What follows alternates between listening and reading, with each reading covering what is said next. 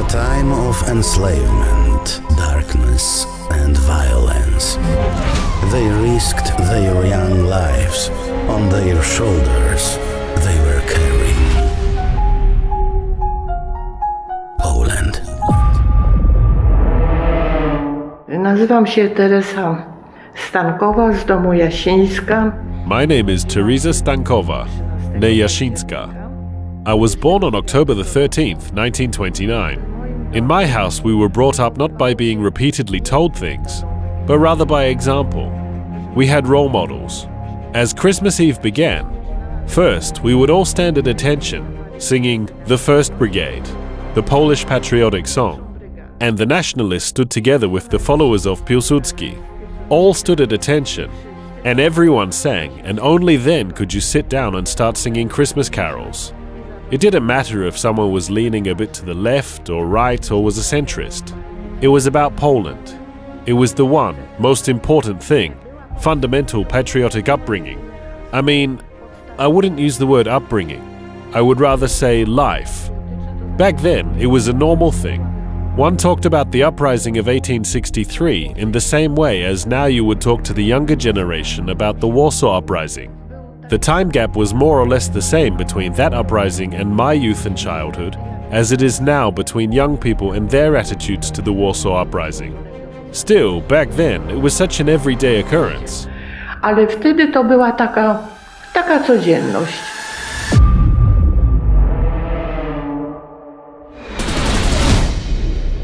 Moja wojna zaczęła się już w 1939 roku mimo. For me, the war started back in '39, even though I was only 10 years old. The war began for me even before those famous words, "and so war it is," were said on the radio. However, in my home, where I lived, everyone thought it was a mistake, not war. However, my environment and I were prepared for war at least a year in advance. So yes, there will be war, we thought, but when? And then the time came when the house collapsed, and I was left in a summer dress with sandals, without a roof over my head, not yet believing what happened. And simply put, the people who rushed to the streets had this look in their eyes, as if it was just a drill, a mistake. No, this was not a drill. Soon after, the plane showed up, flying quite low. I am not originally from Warsaw. I was born in Kielce. Well, we saw black crosses on these planes. To this day, I still remember my own scream.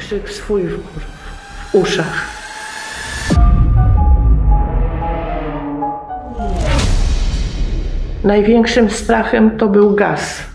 The biggest fear was gas. Based on the memories of the previous First World War, this was the scariest weapon. So how could one prepare? Masks were in short supply.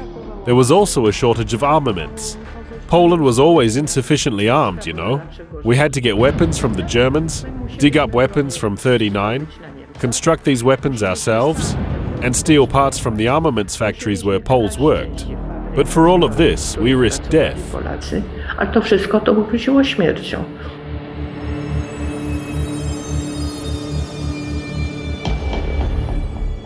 Musiałam to przeżyć. I had to experience it because I was about 15 years old by then. People were rounded up in the street for nothing, simply because they were Poles. They would be gathered there in the square, in front of the church, and other people were stopped to look at this execution. A lady covered my eyes with her hand. I pushed that hand away. There stood probably 6 or 7 people, and I thought there was a boy my age. Then it turned out that he was about 3 years older than me. Until the last moment, we had eye contact. At that moment, I lived with him. He was looking at me. I don't know if he was searching or looking for the remnants of his life in me. There was no fear in his eyes. He may have needed another human to be with him at that moment, not to be alone. Can I forget it? I still see those eyes to this day. Ja te oczy do dzisiaj widzę.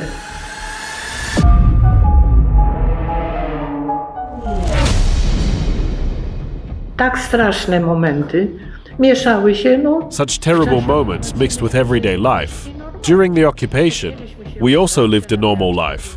We wanted to dress nice, rearranging the same clothes 150 times, or patching up 3 dresses into one. walking in clogs. Would anyone understand now what it means to walk in wooden shoes? Not for elegance, but because there were no other options. You still had to carry a stone in your pocket to fix the nails, because they would constantly come out, and the top strap would release. Back then, this was everyday life. We enjoyed dancing. After all, young people are always the same. They want to have their crushes, and they want to have a moment of respite from time to time. It was necessary to dance or fry a whole pile of onions because it was a staple food. Those who could drink moonshine drank moonshine. The youngsters were not allowed to drink moonshine, but we had a record player and danced half the night. And the war was raging outside the window. For example, once, we were enjoying ourselves in a crowd that wasn't supposed to be there. Suddenly, loud, heavy footsteps, soldiers' boots, came from the stairwell. We opened the door, and there are gendarmes. What's going on? The black curtain in the window was not drawn right, showing a sliver of light. They leave, and we all sit down. For a while, the fun stopped.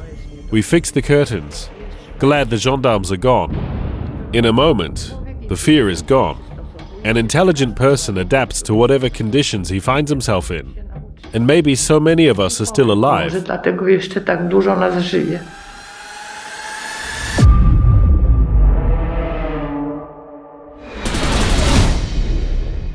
Ja byłam przede wszystkim łączniczką, potem mnie przekazali, bo...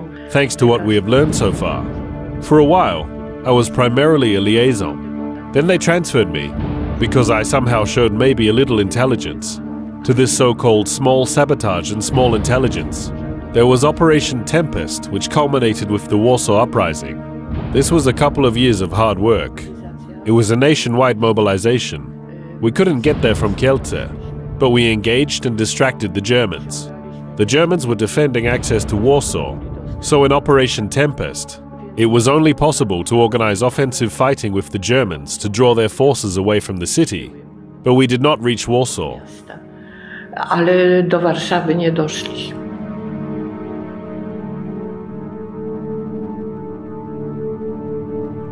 Po 1945 roku żyło nam się bardzo trudno.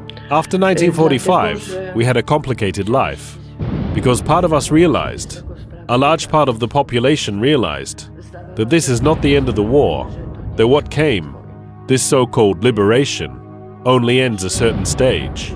Still, what awaited us, we did not know. As for my family and my relatives, they died in Katyn during the war.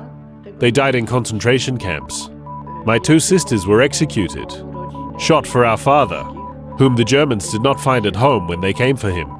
Since our father was warned and did not go home, it did not occur to him that they would shoot his children. However, what to do next? This was not what we fought for. We have been let down by the world.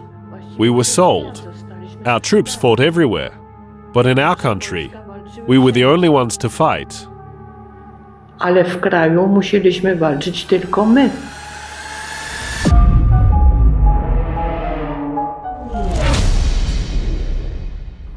Ojczyzna dla mnie, proszę pani, to jest ziemia. The homeland for me is the land and the people who live on it.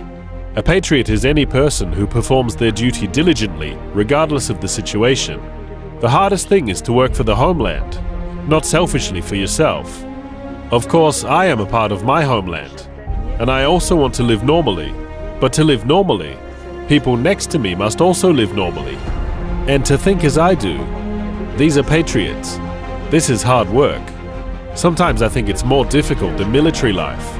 Czasem wydaje mi się, że trudniejsza niż wojaczka. Young, free, idealistic. Thanks to them, we live in Poland, in a free Poland, out of gratitude for Poland.